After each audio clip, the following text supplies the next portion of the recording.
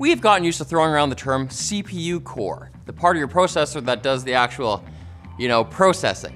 We understand that more cores are usually better, especially for applications like video editing. But what exactly makes a core different from the rest of the CPU? And how exactly do they work? It's probably useful to first define what a core is not. Cores don't handle I/O, or input-output, from the rest of the system, as there's a separate part of the CPU die that deals with that. Nor do they provide you with the graphics. That is the responsibility of an integrated GPU, which also sits on a different part of the die. So now let's look at what a core does do by talking about the different parts of a core. Let's start out with the ALU, or Arithmetic Logic Unit. The ALU does exactly what it sounds like. It's the part of your computer that does the thinking. More specifically, it handles mathematical operations and also carries out logical operations such as comparing different values. Although this might make the ALU sound like a fancy calculator, the programming languages that enable everything you do on your computer rely on math and formal logic that the ALU can understand. Cores often also have a floating point unit, which is similar to an ALU but deals with number sets that have their decimal points in different places. And you can learn more about what this means and why it's important in this video right up here. But how do the ALU and the FPU know what to work on?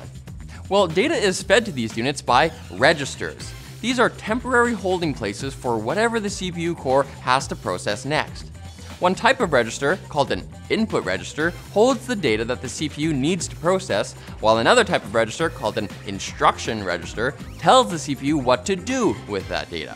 So if the system needs to multiply 6 and 3, it will place 6 and 3 into the input registers and a multiply instruction into the instruction register. We'll tell you more after this message from our sponsor, Secretlab. Secretlab chairs are engineered to keep you incredibly comfortable for long hours at work or play.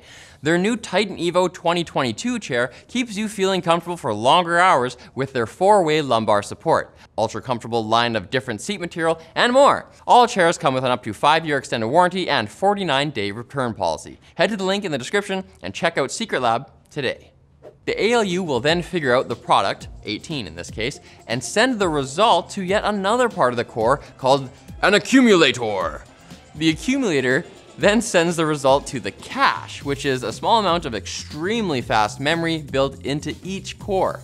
This data can then be read by the program that requested it. And by the way, the cache sends data the other direction as well. Specifically, it holds the data and the instruction the CPU has to process and execute before that data enters the ALU. Now, at the beginning of all this, the data is initially fetched from your main system RAM, but having it in the cache before the cores need to process it makes your PC run much faster. Once the CPU core finishes working on one instruction, it of course has to move on to the next one. So another part of the core is called the instruction pointer. It contains the location in memory where the CPU should load the next instruction from. But what ties all of it together? To find the answer out, we actually have to go outside of the cores themselves. The CPU features a memory management unit, or MMU, that's separate from the cores that directs the data that flows between RAM and the CPU cores, kind of like a traffic cop. And the CPU die also has a control unit that manages the cores by synchronizing their different parts so that they work together fluidly.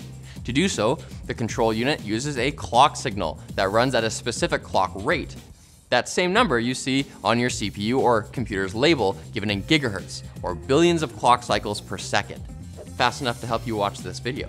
So hopefully now you understand the difference between a CPU core and the other parts of your processor. And we know this was a very simplified, high-level overview of a very complicated device like a CPU. We don't exactly have time to get into a whole PhD dissertation here on TechQuickie, but maybe you'll find one of those down in the comments. So thanks for watching, guys. If you like this video, hit like, hit subscribe, and hit us up in the comments with your suggestions for topics that we should cover in the future.